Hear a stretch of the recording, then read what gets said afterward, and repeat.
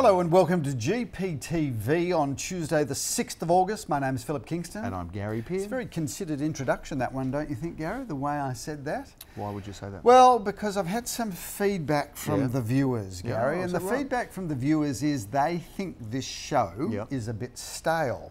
And I think that we've got, well, you might not think it's true, but your opinion is not counted here because we make the show for the viewers, and if the viewers tell us it's stale, then we need to sharpen things up. So they're telling you that you're stale. Is that what's happening? The show is stale and it's in need of reinvention, and I think we've got to give some serious... Why is that comment just coming to you? We've got to give some serious thought as to how we freshen the show up. Helen reckons is all right. Halsey, I saw her at a function. Yes, and she Halsey, said, O-A-M, I don't mind saying. Oh, she doesn't mind hearing it. We've got professors that watch this show. We've now got people that have O-A-Ms that watch this show. World leaders, Philip. Well, Gary, World leaders watch this show. I've got to tell you for inspiration. That, it might be a stale show, but there are people with high intellect that are watching this show. God knows why. Phil, another weekend of 100%. Can we just take a note of both? Let's have a very short canned applause. Throw some confetti. But not a lot, not a lot. And a short applause, thank you, to the... 74% industry clearance versus the 100% industry... What do you make of that? Gary Peer and Associates. Yeah, what do you make of that? 74. Now, we're getting consistent clearance rates across Melbourne now, in excess of 70%, Philip. What's going on in the market? So, Gary, there is no question that the market has ticked up. We've seen it now week in, week out. Since the federal election, we've said this many times. Literally, the phone started ringing the day after ScoMo took the Liberal Party to win the unwinnable election. So business has been a lot better. Having said that, Gary, it's coming off very low volume. In fact, Core Logic says that this is the lowest level of stock in 13 years. Now, the cynics about this market, and by the way, I am a bit of a cynic, the cynics about this market would say, well, if there was a lot more volume on the market, would the clearance rates be as high as they are? And my call on that is, I don't think so. Maybe not, Phil. You know, I think the clearance rates will be high. I think there's an appetite for people. The buyer numbers are out there, and I've got to tell you something else. I never played golf on a Sunday before, but I actually discovered what golf on a Sunday was like, Phil, because I can't. And of course, people at the golf club are looking at me like, he must have a brother, Gary. He wouldn't be on a Sunday, and I'm sort of sheepishly. So the worst part about you playing golf on a Sunday is that I was out for dinner at the Omnia restaurant, and a shout out to Larry Kestelman, who has done the most incredible job. He's a brilliant man. Well, he's a man that just doesn't fail at anything. No. Anyway, we're having dinner at his restaurant. Nothing he's admitting to anyway. We were having dinner at his restaurant in Toorak Road, South Yarra. Go to Omnia, great restaurant. Mention my name. It'll be no use to you whatsoever. But having said that, I was sitting at a table, and shout out to Ashley and Lisa, who said, Philip, business is obviously quiet. And I said, Ashley, you're absolutely right, but what makes you say so? And he said, well, played golf with your partner last Sunday. I don't even have rights to the course on a Sunday. I've got to get a special passage to play, Phil.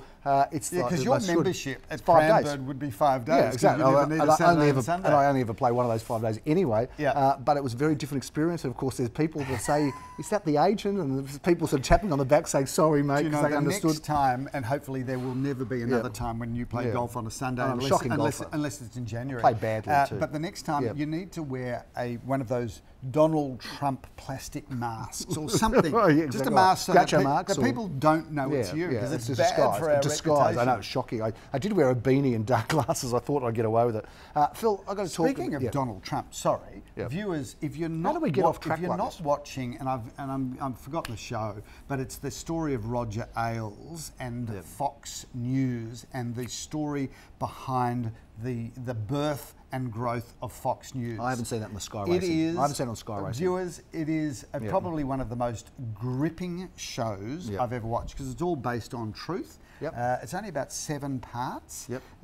Watch it. It is incredible. I'm into the chick flick, Big Little Lies, Phil. Big Little Lies. Yeah, I watched the first series. Kind of fell off the wagon on the second series. I'm into the. It's a bit of a chick flick, but I'm into the chick flick. You know, that's what you can't say chick flick anymore. I didn't make it up. It's not. Well, can't you say chick flick? No, you're a people that review it call it chick flick. You are a misogynist bastard, and that's. You can say that, but I can't say chick flick. That's appropriate. But what I said is, hey. I'll tell you one thing we're not doing. We're not going to go out and do any auctions in, is it in Endeavour Hill? Sorry, I have to have a little look here. We're not going to do any auctions in Wheelers Hill. Wheelers Hill, Phil, we're staying away from Wheelers Hill. Why are we staying away from Wheelers Hill, Gary? Because the auction scene there. What's going on with auctions in Wheelers? What is going on in Wheelers Hill, Phil? They're going crazy because there's a scuffle, there's been bruising, there's been pushing, there's been charge laid. I reckon auctions are becoming a bit more like an AFL footy game. I reckon you rough them up, you can grab the jumper, and you can push them, but if they go to the ground, you're on charges. What Gary is referring to, there was an auction in Wheelers Hill. Yeah, here's the article here. There was biffo between rival agencies. No, it wasn't like that. Yeah, I think it was rival agencies. No, I think it was a vendor, and I think it was a buyer, and it was the agent, and it was all in, and it was last man standing in the ring. I understand that this has been produced in the Herald Sun, Gary, which is your favourite source of news. It is. And obviously you can't read the article with any detail. Well, they don't have the truth anymore. What can I do? There was biffo between agencies. One agency declined another agent coming through the property. Biffo started, and all I can say is that is the sign of a very quiet market. When real estate agents are more interested in biffo than they are. So you spend a lot of time in the gym. Is your reason that you spend a lot of time in the gym because you're getting ready for that moment of when you're going to be getting down and dirty with one of our colleague agents and actually throwing to the ground? I do have, if you do remember, Gary, and we're not going to name names on this show, but one will recall an agent from another agency. That's right. This is a big scandal. This will be in our retirement book. Thrown out of our small office at number 336 Orong Road. 336A. We didn't get the whole. We didn't get the whole number. Where I did forcibly eject another agent from another agency, and all I can say is when I rang you to apologise, the words from you are, you didn't hit him hard enough. Well, no, I can't say that was right. But when you're bullied, if you want to know the story, you have to defend yourself.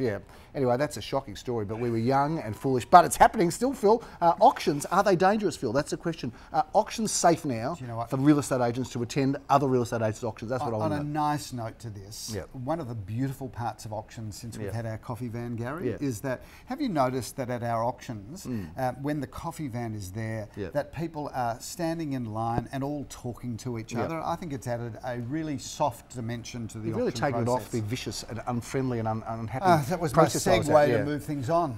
Well, we should move things on, Philip. The two auctions that we were successful in selling on the weekend, of our grand total of 2 out of 2, we were in Hawthorn, Philip, in Hawthorn Grove. What a beautiful street Hawthorn Grove is, Philip. A magnificent winding tree-line avenue full of mansions, and we sold a property there. It's undisclosed, but it's a GPTV exclusive. You'll know that it was sold for $1,550,000, Philip. What an exclusive. It's a GPTV exclusive. If you want to know about the sale of a property in Hawthorn that was undisclosed, you've watched this show. You're right. How good is that? So you don't want to go and get a cup of tea in that part of the show, Phil, although you could take your phone with you, I suppose. But that sold. And then, of course, we sold Philip in Kooragal Road in Carnegie for $420,000. Phil, I should wear my glasses. Leo Samuel sold that. And that was a wrap for the weekend. A couple of properties sold before auction, which gave us 4 out of 4 for the weekend. So 4 out of 4 is better than 2 out of 2. But 4 out of 4 is just about as quiet as it gets. Having said that, getting some strokes off my game. The 6 weeks really from the 1st of July to the 2nd weekend in August. That really is the quiet part. And I looked at our auction schedule for the coming weekend, Gary. It's starting to ramp up as we go through our August, September, October, November. But we're well down. Period. We're well down on numbers. We are numbers so are down, well decimated. We are so well down that I now get a call on the 30th of each month from the National Australia Bank, who I lease my Range Rover from, and the bank manager is saying, are we good for tomorrow? Good for tomorrow, exactly right. Don't use too much petrol. You can get it on sale on the corner of Bamboo Road and Glen Huntley Road. There was a time when real estate agents used to buy cars and boats and holiday houses. And there'd be a queue outside, beautiful suit shops. And great restaurants, Phil. Correct. They've been abandoned. Anyway, they're the times we're in. Nothing good lasts forever. Nothing bad lasts forever, Philip. It's going to come back. That's right. You're right. Nothing. You're right. Nothing. Exactly. Nothing. Hey, do we review this weekend's auctions? Because we've got lots of them. Let's have a look at what's coming up this weekend. Phil, we have got on Saturday, I think there's something like 8 auctions all over Melbourne, and you're a busy boy. You're going to start off in Brunswick, Philip. So, before we talk about Brunswick, Gary, we talked in the sales meeting yesterday about where we sell in Melbourne these days. And there are no geographic boundaries now to Gary Peer & Associates, because at the moment we've got auctions from Brunswick over there. No, it's actually Brunswick West, Brunswick West, which is over there. We've got Frankston, which is down that way. Yeah, we've got Mitcham now. Mitcham. Yeah, we love it. We've got Mitcham. Hawthorne. Yeah. The reality is, Glen Waverley, Mount Waverley. Now we are not bound, since the world of the internet, we're not bound by geographic locations. No. Wherever you have a home, we have the expertise. Philip, commercial there, Gary. That's a nice little grab there. 10 a.m, Philip, is your start. So have it early night on Friday Starting night. in Brunswick. Have it Can't early wait night, for please. that. Yeah, you're going to be at Brunswick Road, Philip, with this fantastic 4-bedroom, 2-bathroom property. Gorgeous what a looking home great too. looking property it is too, Philip. Look at that beautiful modern treetop We don't urban need oasis. to look down, Gary, because it's on the screen behind you. That's the purpose of spending the thousands of dollars on the green screen. That's it. I'm Gary. finding it hard to get used to. Change doesn't come easily I to me, know, Philip. I Not know, like you. I know that abacus that sits on your desk, Gary. I can count perfectly with it. Exactly right. One day I'll move to a calculator, Philip. Yep. I still like, you know what I'm upset about? The cars don't have the cartridge players anymore. Because I used to like not the cassettes, but the cartridges, Philip. The 8-track cartridges. Do you know what you'd be 8-track playbacks. What you'd be missing in your car would be an ashtray. Yeah, I've still got an ashtray. Don't know about that. Do you remember the time when cars were full of cigarette butts in ashtrays? Yeah. Well, my wife used to tell me that one of the memories of smoke that she didn't enjoy was in the back seat with her father driving, because he'd smoke and all of the smoke would go back. But that's how it was in those days. Everybody smoked I remember everywhere. taking my first overseas trip in 1976, which was a flight from Melbourne to London. Yeah, smoking on the plane. And we were sitting in the non-smoking section, which was just one row of seats in front of the smoking section. What were people thinking of at that time? You know, you're sitting here saying, "It's non-smoking. I'm fine. And meanwhile, it's like you're hotboxing in this cloud of smoke. And I remember this. I remember this clearly because it was a defining moment going overseas. Modern generation wouldn't believe it. But not only that, and young viewers, you'll understand that there never used to be screens in the back of the seats. Oh, no. There was a projector showing a movie that one you show. And if you sat too far away from the couldn't projector, see, couldn't see really it. didn't And see it had it. the latest episode of Skippy or whatever it And was. I remember watching this movie at like 3 o'clock in the morning. Like all the lights are off, but the movie's showing, and there's just this haze of smoke in front of me. You know what? It could have been me sitting in front of you, Phil, because I used to love smoking on planes as well. The world has changed as we head very towards much. 2020, Gary. And I tell you what, how about when you get on a plane today in some distant place and the ashtrays are still there on the seats? You know you want an old plane. You know that's a plane that you should not be on. Maybe not. Philip, Hammerdale Avenue, Ben Rothschild has been handling that. Jeremy Roses is going to be the auctioneer. How great is Hammerdale as a spot? You've got Dandenong Road on one side with the tram and the park, and then you've got Carlisle Street, you've got the train stations, you've got the tram lines. That is just a great position. And Hammerdale's if you've never been down Hammerdale, it's a really good street. It's a very popular street, Philip, but not as popular as Poplar Grove in Carnegie. Champagne comedy, Gary. It's coming at you, Philip. We're going to be there in Carnegie, and Leo Samuel auctions this fantastic premises, tell us about Philip. this. Oh, look, it's 4 bedrooms, 2 bathrooms. It's got a parking. Try not to look down, and Gary. it's a beauty. Well, it's difficult. Straight into the camera. Yeah, okay, well, let's move on from that one to Remuera Road, because, Philip, I happen to be the 11:30 a.m. auctioneer of that property. Busy boy this I am Saturday, a busy boy. Gary. I like it. I'm out and about, Philip. Now, this is a spectacular semi-detached home, Philip, and it has got a beautiful flow, lovely floor plan. It's in great nick. And, Phil, we're talking about it being somewhere around that in the 8s to maybe 900, or possibly over with competition, Philip. Nikki Janover has been viewers, if you can enjoying find handling anything sub $1 million in Caulfield South, whatever it is, it's a screamingly good buy, let alone something like that which has got land. So can you now, there's a question, Philip, for all viewers to answer. Can you get from Brunswick at 10 o'clock, Brunswick West, to Bentley East by 11:30? So viewers, stay tuned, exactly because the race is on. The question is, will I make my auction at 11:30? That's a big question, all I can say, viewers, I'm down to 1 point on my licence. This may well be the weekend that I have no points, but I've already picked out, I've already worked out that I should have a chauffeur. Well, anyway, that's what I was going to say. Because first of all, who's so important, and secondly, I'm such a bad driver. It would probably be an investment. You are a really, I think you're a really bad driver. You actually, it's not something new. It's something you've got a lot of time to get used to. You've always been bad. Philip, at 11:30 we're going to be in Folkestone Street, this magnificent premises of 5 bedrooms that Leon Gusenfitter has had the pleasure of handling, and certainly together with Simon Radolnik, they are excited about that. So should we be, because that one goes up for auction. I'll be excited if I get there on time. Without losing your licence, that would be good. good. Philip, at 12:30, I'm going to be doing an auction in Brighton East, Philip. This magnificent property in Coronation Street. Absolutely love this 3-bedroom, 2-bathroom. Coronation Street, very regal, isn't it? Oh, it's very regal, Philip. I might use my most regal accent. Well, you should use your best English, Gary. I think I will speak in a very English dialect, which I'm not at the moment, but I will probably find it, Philip, somewhere there. But this one, that's Neil Harvey. What was it? Peter Harvey. Peter Harvey, Canberra. He wasn't even English, was he? But anyway, this house, Philip's got a beautiful north orientation with a pool, and that one's been popular.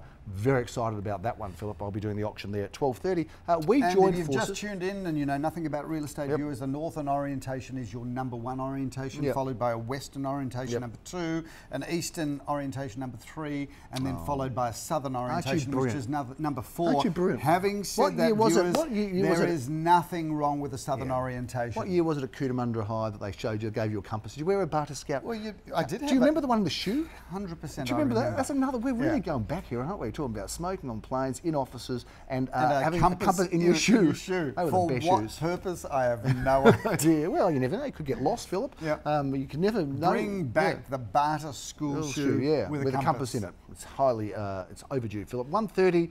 We've got an auction that Jeremy Rose is doing in Boorand Road, Philip. This is a wonderful 1-bedroom apartment. I remember selling this to the current vendor all those years ago, who actually used to work in real estate with us. Do you remember that? I do, absolutely. So well done. Congratulations to that vendor on your good purchase and good sale, hopefully, for Saturday. And thank you for letting us rent it out for you all those years. Philip, at 1:30, we join forces in Teague Street. This extraordinary corner property, a brick pair. Gary, I reckon this is a great buy. This is a buy because you get 2 incomes for the price of 1 property. The opportunities for this property are extensive because you've got a corner site, which is a development site subject, of course, to council approval. You've got 2 homes. You could separate them. You could live in one, rent the other out. Great investment opportunity, a land bank. Land banking in South Caulfield, if only we'd been taking our advice over the last 10 years. We've always been saying that part of South Caulfield's still a buy, and it is still a buy today. So there is a very astute investor, you know who he is, we won't name him, but he always made his business to buy pairs. Yes. That was his thing. And of course, nothing's probably appreciated better than good brick pairs on a good block of land. It's a land bank. It's a land bank. You can rent one, sell one. You can, over time. And as Mark Twain, the famous American novelist, said, "Invest in land. They're not making any more of it." Indeed, Philip. Hey, Phil. Except in Dubai, where they keep making land, and I don't know how that works. I'm not sure. But who wants to buy in Dubai anyway? Exactly right. Don't buy in Dubai when you can buy into Melbourne, Phil. Can we move on? We did have somebody, by the way. All of this is unrehearsed, I promise you. We did not rehearse that, but I've got to tell you, it was brilliant. Good on you. So, Phil, how about somebody did comment last week, by the way, on our previous episode, where we talked about our banter about all the auction characters, and they talked about your lines. I think we'll save it for next week and bring that, because Shout it's very out good. to Stephen. Thank you for your feedback. Steve, we're going to bring it up next week, so we're running out of time, and no one's really watching anymore anyway. In fact, Stephen, because of that wonderful exchange of emails, we're going to give you 2 tickets to go to Village Cinema Gold Class, enjoy an evening out. With Sally. Yeah, why not? Because we're not with food vouchers as well. No, not the food voucher part. No, you have to buy your own popcorn. Things aren't that good, you know, Phil. I know, but you know what, Gary? The more you give, the more you get back. You're right, Philip. Yeah, I agree with you. And always give, Gary, with no anticipation or no expectation of reciprocity. Yeah, that's a word you've always struggled with. I know, reciprocity, but reciprocation, Philip. That's that's the noun, I think. But reciprocity. Yeah. The law of reciprocity. Hey, Stephen, the law of reciprocity. But giving it to you with no expectation. That Saturday we just talked about, Phil, there was 8 auctions in 8 suburbs. That was pretty happening. That was pretty cool. We've got 3 auctions in 3 suburbs on Sunday, Philip. We're starting off in Bundeera Road. You're the only person doing auctions on Sunday, so just make sure you keep yourself nice and safe on Saturday night. Brand new home, Gary, with absolutely all the bells and whistles. Come down and have a look at this. This is state-of-the-art living, and this is really the future of what's happening in all of the middle ring suburbs, Gary, where single houses are being pulled down and being replaced with 2 or 3. As Melbourne expands, the state governments are obviously encouraging this sort of development. They are indeed. Phil, we're going to be in Regent Street, right next door to the block, the development of the block. Street. And, you know, I don't think it's public knowledge now that the block in Regent Street happened as a result of the ingenuity of yourself selling that particular block of land to the block and saying to them, come buy this, do something new. To them as they were ordering me round at the auction in Port Melbourne, and I said, no, you're not the boss here. That's not you're the way not the boss we do here. things. Exactly And by the right. way, bring me your boss because I'm going to pitch something at him. Exactly right. And they were so impressed that we never got to be on the block again after that. But anyway, they bought Regent Street, Elstwick, and right next door, Phil, we've got the most magnificent single level, 3-bedroom, 2-bathroom, 2 parking villa home, Philip. That's been really popular. Real estate tip coming at you. We should have a real estate tip, some sort of some sort of thing. Noise theme thing. See what they come up with. Like a Shazam thing, you know, like a Batman thing. Real estate tip with what's going on in Glen Huntly Road, Elstonwick, Gary, in terms of the redevelopment of the Coles supermarket. The Woolies is coming to town with the apartment buildings that are being built. Towers, with the revitalisation of Glen Huntly Road. My tip, my real estate tip. Forgot the classic buy cinema. anything walking distance to the epicentre of Glen Huntly Road, and I believe in the future those properties will outpace the marketplace because that precinct is absolutely on fire. How good is Elstonwick? Why did I ever sell there? I don't know. Do you know what, Gary? I have no idea why you ever sold, because the house that you sold has tripled in value since you sold it. Congratulations to the buyer. Good luck to you. Philip, we're going to finish off in Newington Grove, a terrific address in Caulfield North. Beautiful address, beautiful house. Hey, Phil, by the way, let's talk about Newington Grove. I'll come back to that. Newington Grove, what a magnificent home. This house is just ready to move straight into, not spend a cent. And Newington Grove is so well located to the Caulfield train station, the East Caulfield Shopping Centre, Balaclava Road, the Caulfield Park, the list of attractions just goes on and on. Now, what did you want to say? But hey, Phil, I should say, when you just go... when you go, hey, Phil, when you go outside of Newington Grove and you go down Station Street, you know, where that beautiful property is that we manage, that used to be the old car service. Remember we used to go there and they'd fill up your car, you want some oil, mate? And they'd lift the bonnet and they'd do all that. Next to the service station there, which is now a development that we manage, and I'm going around a very long way to get to what I want to say. Right next door, that Beckton project, all of those shops are going to be open soon, Phil. There's going to be cafes and restaurants, and it's going to be buzzing. And have you seen what's going on there? Do you know what's happening? I just hope, Gary, I just hope in all of those Hub of shops Caulfield North, that there is a nail salon. Yeah, I'd like there to be a pinball parlour. That's what I'd like. Nail salons. How many nail salons do you reckon there are in Melbourne? And massage. I think we need another place to relax, Philip, and get some therapy. I get a massage every week. Do you get it every week as well? No, I used to, but I'm in between masseuses at the moment. I'm looking for...